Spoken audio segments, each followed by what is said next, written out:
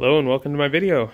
I'm super excited to make an unboxing video for my new Glowforge Pro. This is the box it comes in. It is huge. You will want two people to move it. It's not insanely heavy, it's about 75 pounds, but it is really, really big.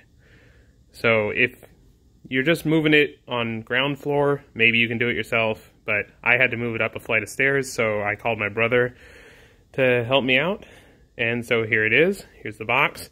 It has these little plastic handles in here that you just pop out before you can open it, and then you cut the tape and it just opens right up. And I've actually already had to pull the Glowforge out because I figured while my brother was here, I might as well have him help me move it over to the desk. And so it's sitting right over there. But I will show you guys the packaging and everything. It's packaged really well, really safe. And I still have the other box of all the other supplies and everything to pull out too. I haven't turned it on. It's still taped up exactly how it would come out of the box.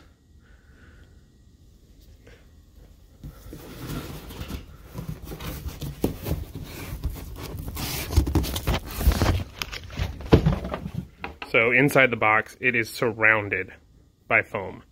It is not going anywhere, and nothing should happen to it unless it were maybe dropped really hard. So it was just sitting in there inside the bag, surrounded by all this foam. Now over here I have this box, which is the, well, let's see. So this is the crumb tray, the 4-inch exhaust dryer hose, and underneath here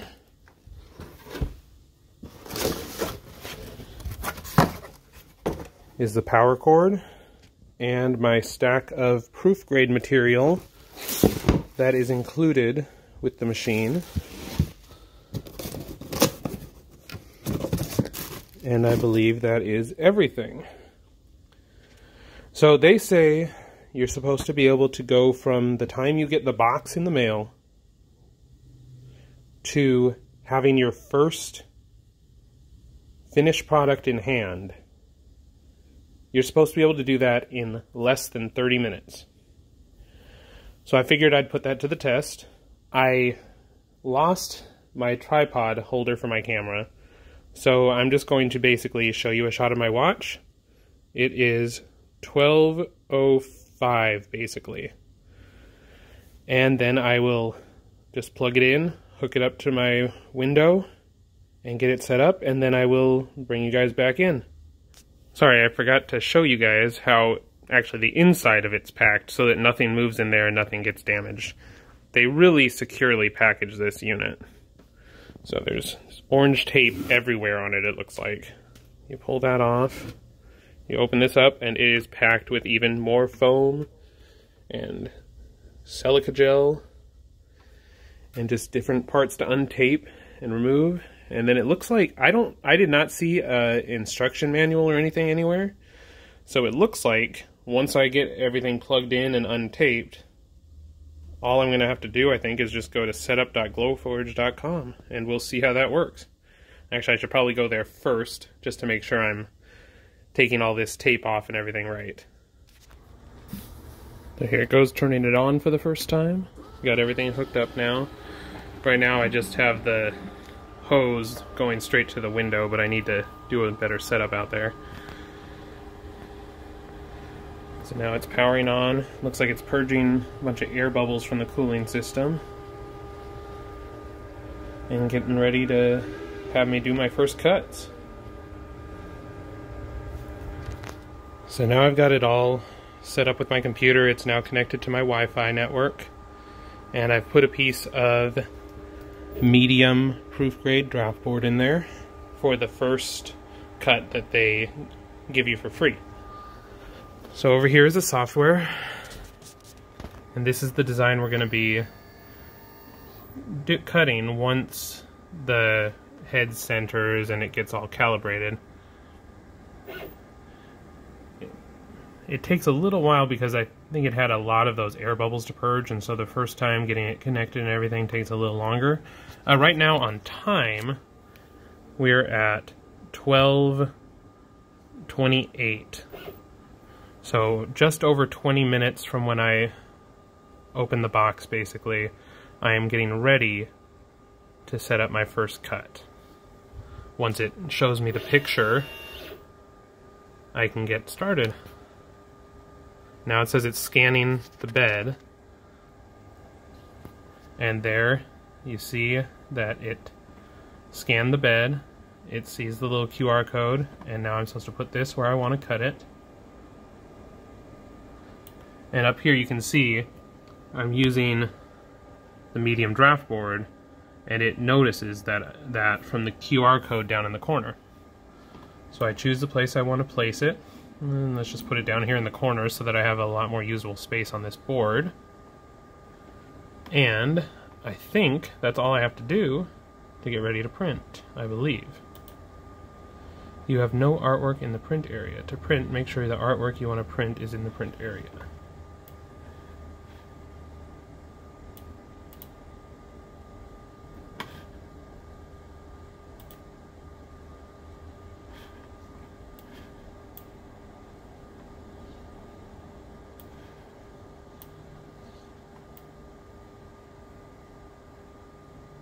Oh, I guess the hazy side parts are not the print area, so see how it's a little hazier here?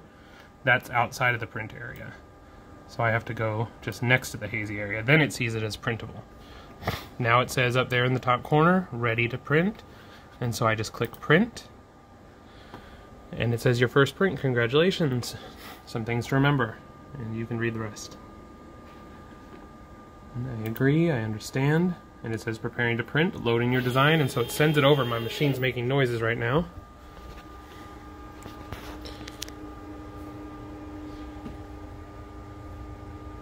The computer says preparing your print, auto-focusing on your material.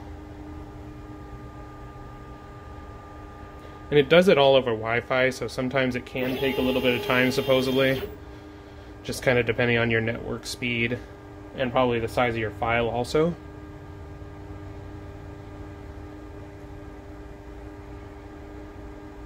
Auto-focusing, calculating.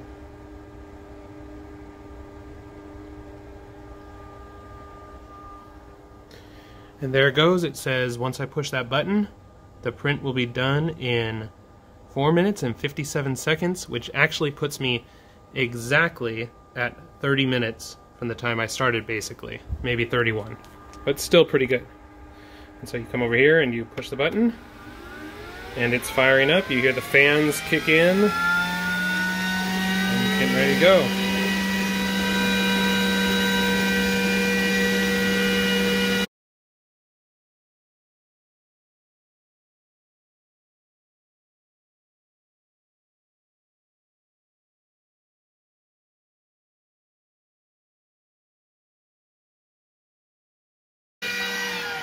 So that's all done.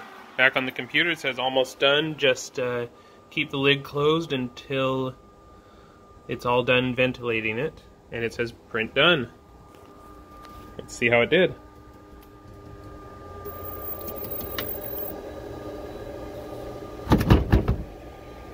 Looks like it did pretty good. Just falls right out. So look at that. And so this is their proof grade material, so it comes coated in masking tape basically. And so once we remove that masking tape, you'll get rid of all those burns that you're seeing there. And since I don't have my tripod working right now, I'm going to pause the video and then I'll come back once I have the tape taken off. So there you go, there's the finished product out of the proof grade draft board.